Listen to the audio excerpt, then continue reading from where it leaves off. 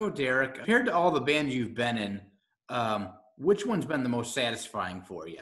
Let me just break it down, I guess. The Illegals, we played a sold out show at Madison Square Garden opening up for Slayer, doing a tribute to Pantera. It doesn't get much more satisfying than that. Scour is extremely satisfying because I actually write all the music for Scour, and for me to have my little baby blow up is extremely satisfying. And I play guitar, so it's a whole different world. And we actually have works of the new album coming out soon.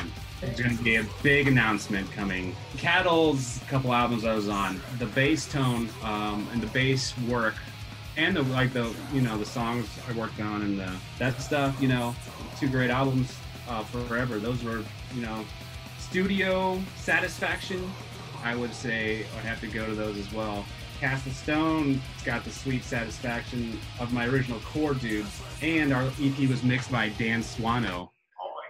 Yeah, he's our hero as well, and he made the bass tone, like crushing bass tone. So there's satisfaction in that, and then the Booze Hounds, is like the anti-band, and we did everything against. It was like the most fun you could ever have on stage ever. I could tell you some stories.